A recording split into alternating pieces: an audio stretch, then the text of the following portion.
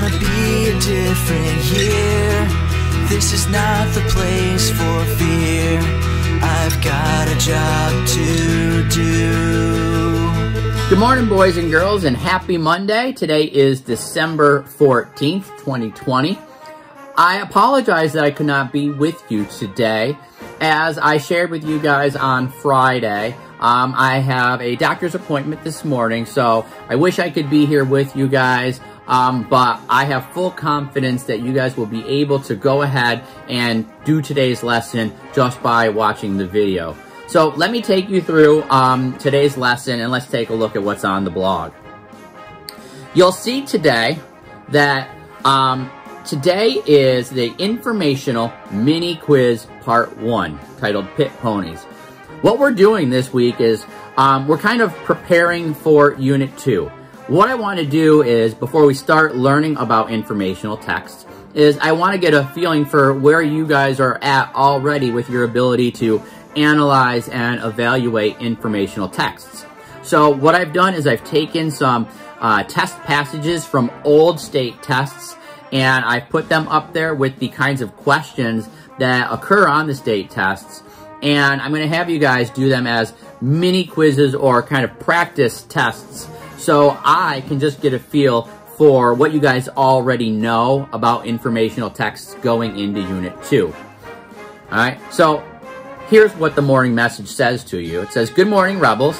Today we'll turn our focus to informational texts, and we will take a short mini quiz to assess where your skills are at regarding informational texts." All right, and I'm going to scroll right here. So your homework, what you need to do today, basically your homework or your classwork, is you have to finish the informational text mini quiz Part 1, which is called Pit Ponies. Here's the agenda for your week so you can kind of see what we're going to be doing. All right. On Monday, that's today, you guys are going to complete Part 1, that's Pit Ponies.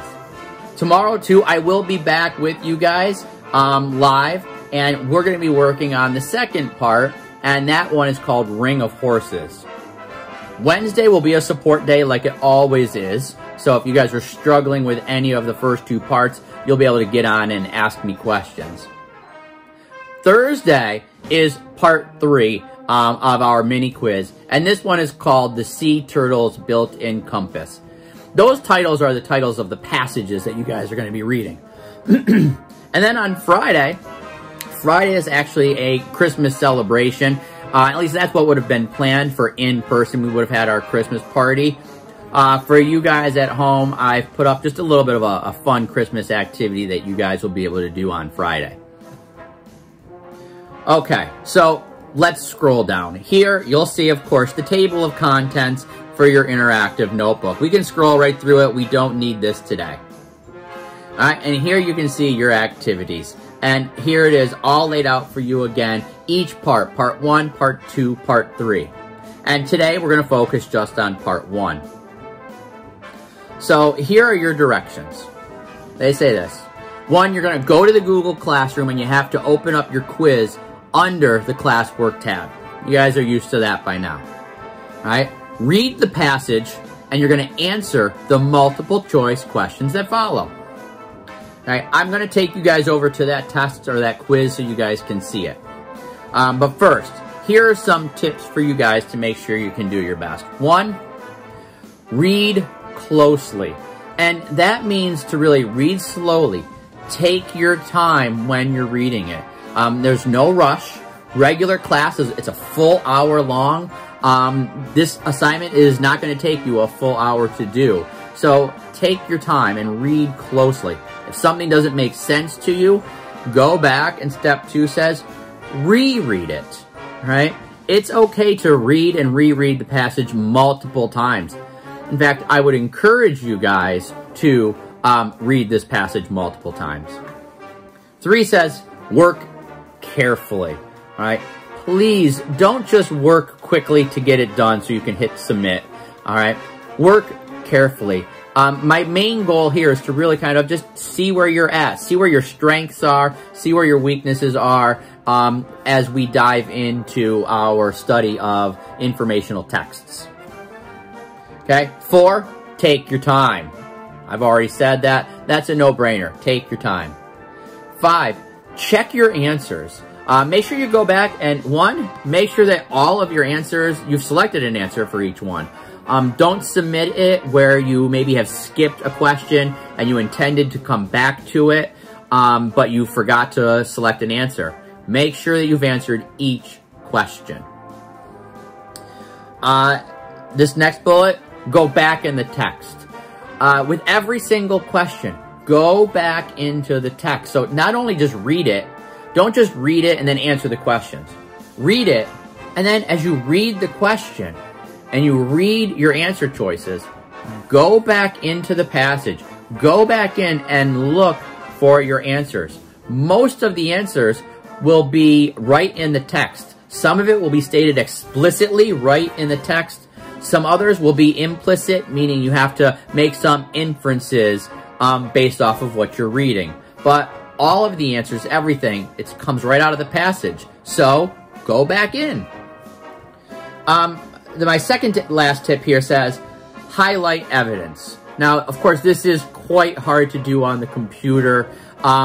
So, if you were in person, this would be a much easier kind of tip to follow. So, if there is a way for you to highlight on the computer, that would be great. If you have a printer, you could always print out the passages, and then you could have a paper copy so you guys could mark them up. And then the last tip says to preview the questions. So this is kind of what I was saying before, where you could read the passage, then read all of your questions. You kind of preview the questions. Before you even try to answer them, you read through all of the questions. Then you go back and you reread the passage. And what you'll notice is those answers will start to jump out at you if you've previewed the questions. All right, right now I'm going to take us over to the Google Classroom, and I'm just going to show you what this quiz will look like. Okay, under the Classworks tab, here's the Classworks tab. I open it up. I scroll down. Now, this is going to be under Unit 2 assignments. While we're not officially starting Unit 2, these are part of our Unit 2 assignments. You can see I've already planned out several of your assignments here. So you're looking for informational texts, mini quiz part 1. I'm going to click on it and open it up. The directions say this. Read the poem, and that's what Pit Ponies is it's a poem. Read the poem, and then answer the questions by selecting the best choice. So, I'm going to go ahead, open the quiz, and here it is. And what you see behind me, I can zoom in a little bit, is here you see the passage. This is Pit Ponies by Leslie Norris. And right here, it has a picture along with it, and you guys would go ahead, and here is the passage, the poem. You'd read the poem, and then below it, there are a total of, let's see, 1, 2, 3, 4, 5 questions. So there's not a lot of questions. Each passage only has like 5 to 7 questions. All right. And so once you've read the passage, you'll go down here, and you can see here are the passage questions. And the questions, you're going to notice they're in a box like this, and I'll read this first one. It says, why are the ponies scared in line 3? Now, it says the same thing here as it does right here. So it doesn't matter whether you read it from here or you read it from here. And then here are your 4 answer choices, A, B, C, and D. So you would read them. And then you would have to select your answer down here. So if you thought the answer was A, you would just have to select the A option down here. You can't do anything here in the box, okay? This is just a picture of the question. All right, and notice the question itself. Why are the ponies scared in line 3? I'm going to have to go back up into the passage. I'm going to have to go back up. And here's the deal. I can't just read line 3. Line 3 says, which scares them. I'm going to have to read the lines in front of it and the lines after it. I'm going to have to make some inferences based off of the entire passage. And then select the best choice. All right, you're going to go through all 5 questions just like that. Don't forget, hit submit when you guys are done. And that's it. So that's what you guys are going to do for today's lesson. I will be back live with you guys tomorrow on Tuesday. And Tuesday is going to be very similar today, and so will Thursday. Because total, you guys are going to do a total of 3 passages in all. So, guys, good luck today. I look forward to seeing you tomorrow on Tuesday when I am back. All right, you guys have a good one. Bye-bye.